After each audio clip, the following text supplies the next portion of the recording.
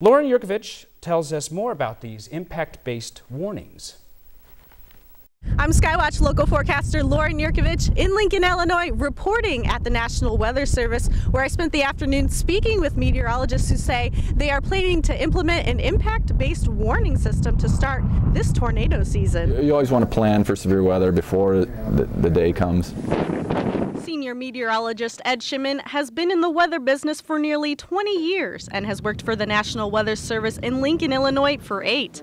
He says when it comes to warning the public of severe weather, it's time for a change. We had some studies out of Joplin and other major impact tornadoes that people didn't take action right away because the warnings were, in their eyes, a little generic, not concise, just, okay, another tornado warning, but it's happened before and nothing happened. So when we know it's a major event, we want to put it in there and let people know and give it that extra verbiage to allow them to take action. With many not taking warnings seriously, what will be different? The primary difference will be in the type of wording we use in our impact statements.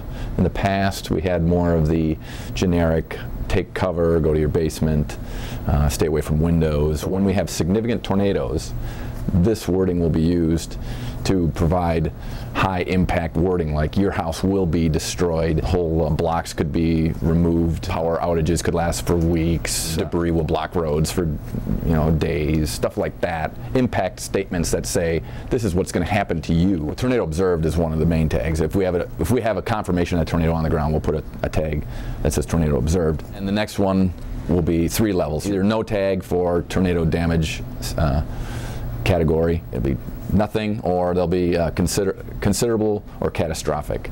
And that tag is basically used for the major events. Most of the time it won't be there, but during the ones where we know there's a significant amount of damage possible, we'll put on a considerable tornado damage tag.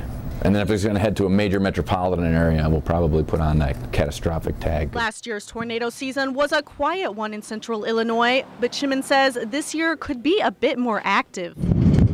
We're going to have a regular round of severe weather. We'll have warnings maybe a couple times a week to maybe once a week. Always look ahead, plan things out for severe weather purposes, because when a tornado is coming, you don't want to have to think about what your reaction is.